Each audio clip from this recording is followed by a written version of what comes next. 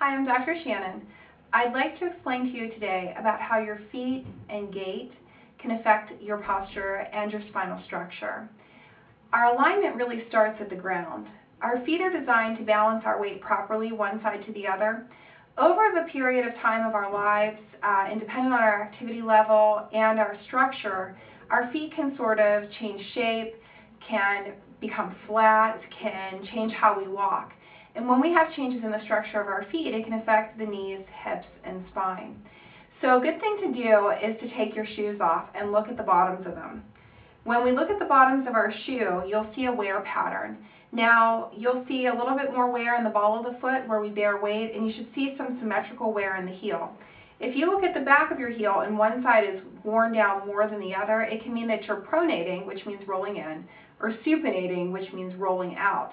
Both of those can really affect how your spinal structure holds up as you go through your lifetime. Now, one of the things we have done in our office is implemented a program where we can look at the structure of your feet and see if it's related to any of the spinal problems that you're having. Now, this is what a scan looks like. We use a machine that's similar to a copy machine, except for that it weighs and measures how much pressure you carry in different parts of your foot. And what the machine does is it compares your structural balance to an ideal. And that way we can make a determination to see where you're carrying too much pressure in your feet or not enough. And if somebody is having problems with the structure of their feet, we're able to order custom orthotics for you. And the orthotic helps to put your foot in a neutral position, which helps to decrease stress on your joints, helps to keep you more comfortable as you go through the day, and can help your spinal correction go that much faster and last longer.